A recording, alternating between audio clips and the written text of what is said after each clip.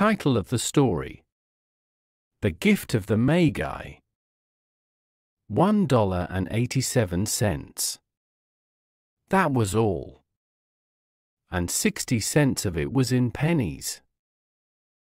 Pennies saved 1 and 2 at a time by bulldozing the grocer and the vegetable man and the butcher until one's cheek burned with the silent imputation of parsimony that such close dealing implied.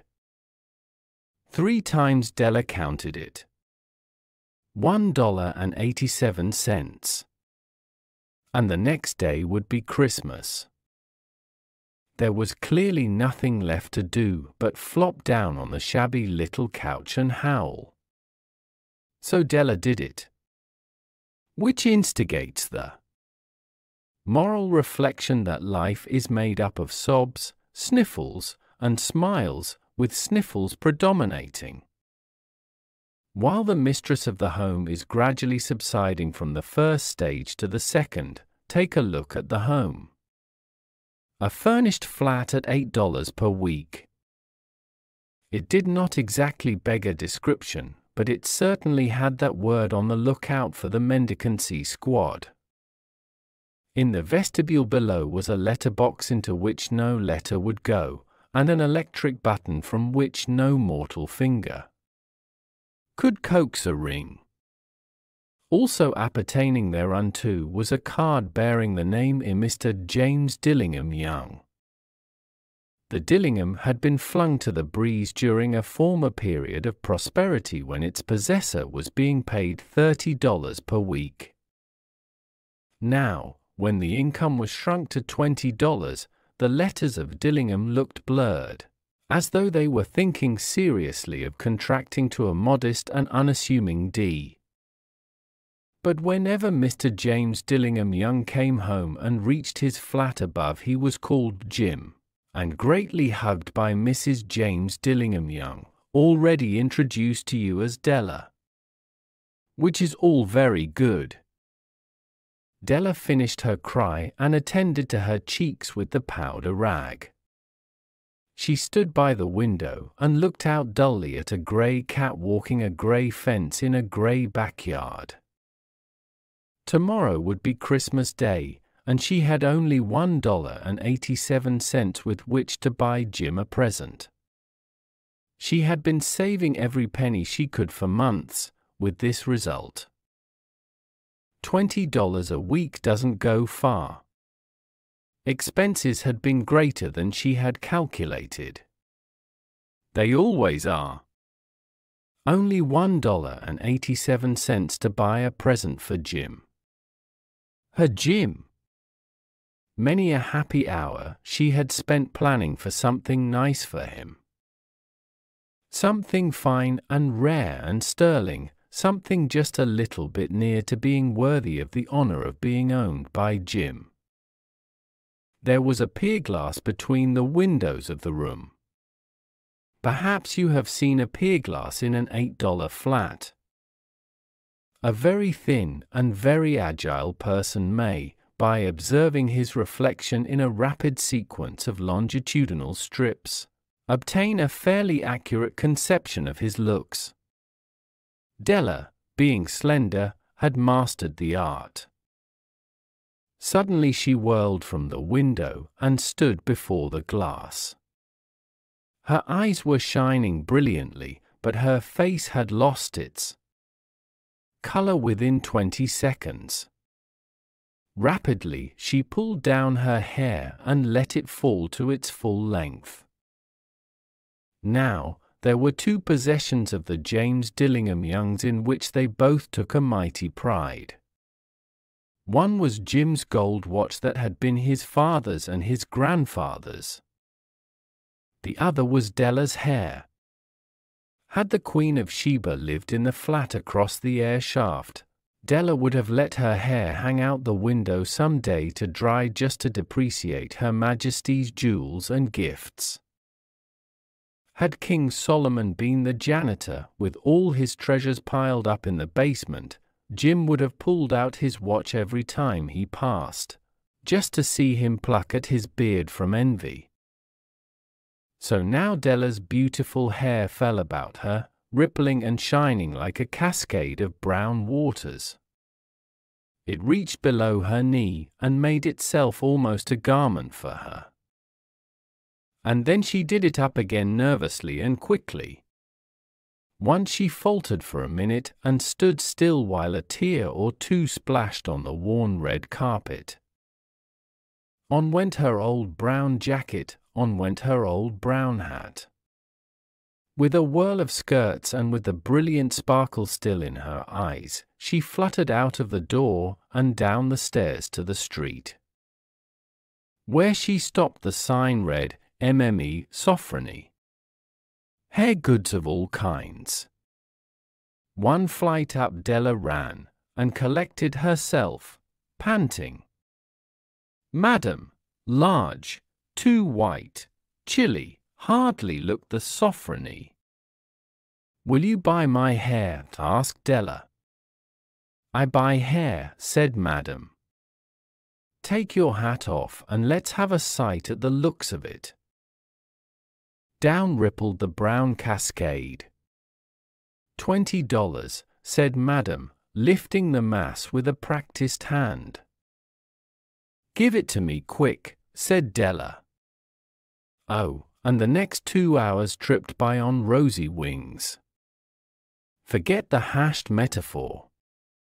She was ransacking the stores for Jim's present. She found it at last. It surely had been made for Jim and no one else.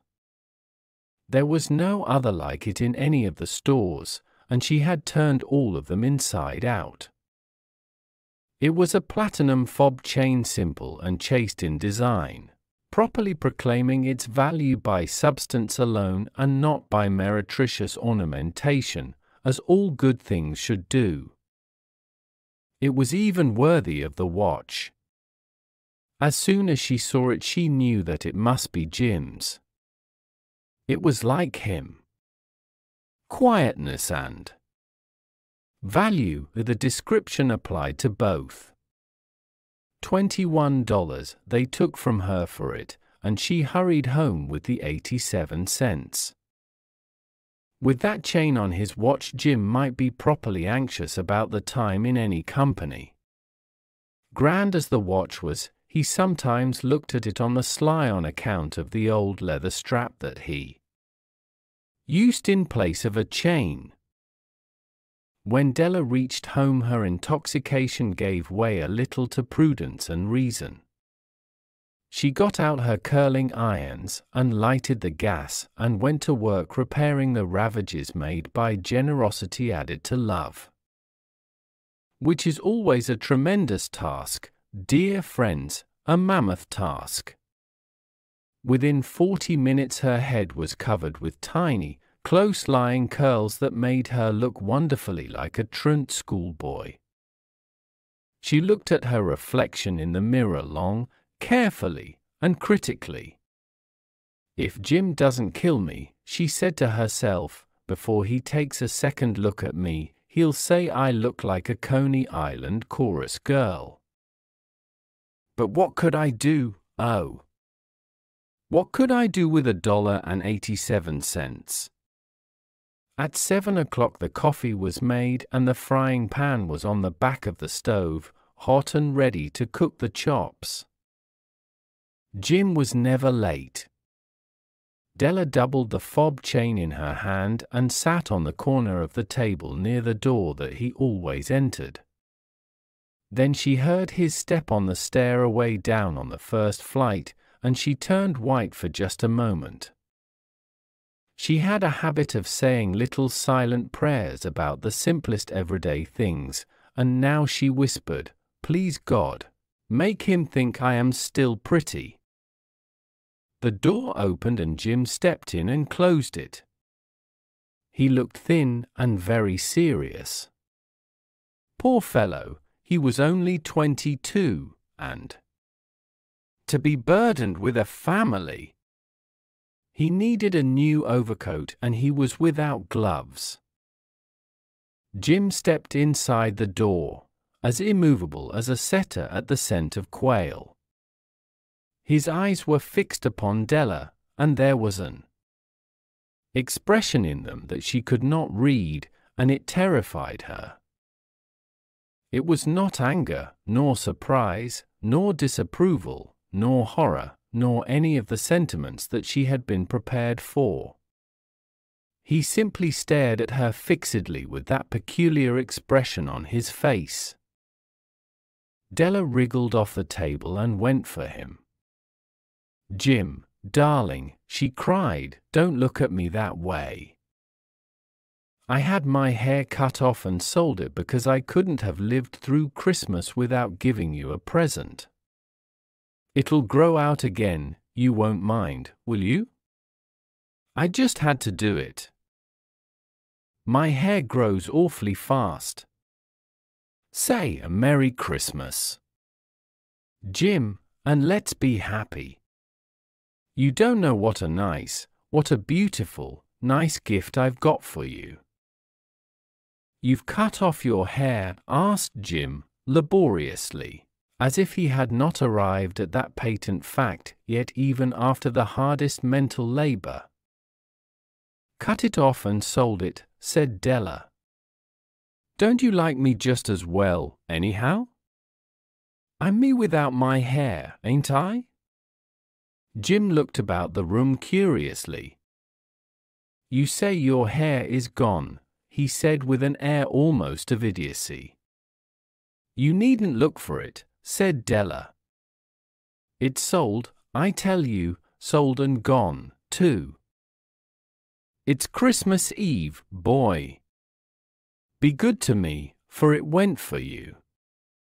Maybe the hairs of my head were numbered," she went on with a sudden serious sweetness, "but nobody could ever count my love for you. Shall I put the chops on, Jim?" Out of his trance Jim seemed quickly to wake. He enfolded his Della. For 10 seconds let us regard with discreet scrutiny some inconsequential object in the other direction. $8 a week or $1 million a year, what is the difference? A mathematician or a wit would give you the wrong answer. The Magi brought valuable gifts, but that was not among them. This dark assertion will be illuminated later on. Jim drew a package from his overcoat pocket and threw it upon the table. "Don't make any mistake, Dell," he said, "about me. I don't think there's anything in the way of a haircut or a shave or a shampoo that could make me like my girl any less.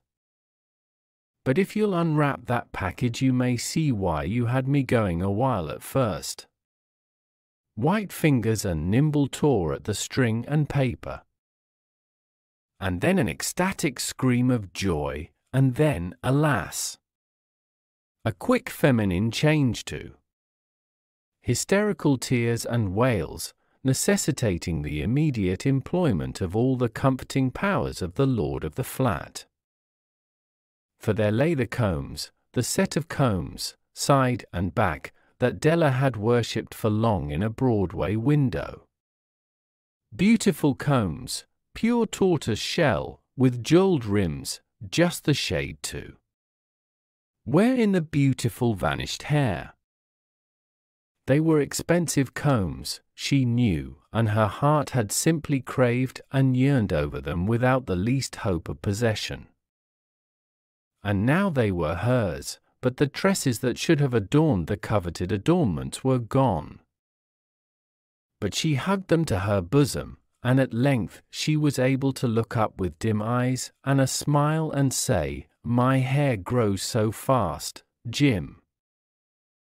And then Della leaped up like a little singed cat and cried, "Oh, oh." Jim had not yet seen his beautiful present. She held it out to him eagerly upon her open palm. The dull precious metal seemed to flash with a reflection of her bright and ardent spirit. "Isn't it a dandy, Jim? I hunted all over town to find it. You'll have to look at the time 100 times a day now." Give me your watch. I want to see how it looks on it. Instead of obeying, Jim tumbled down on the couch and put his hands under the back of his head and smiled.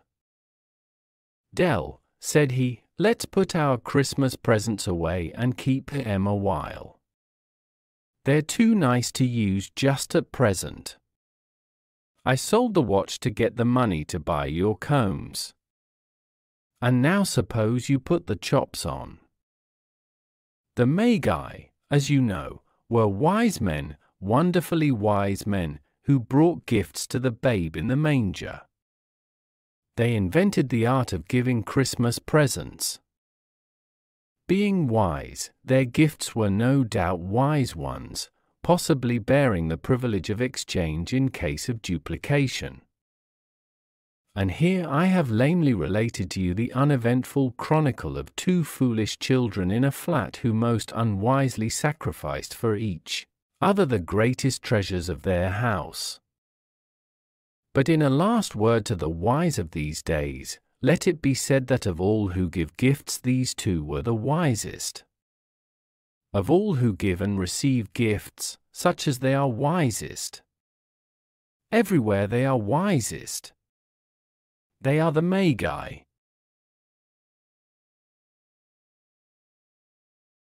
Thanks for watching. Don't forget to like, share and subscribe.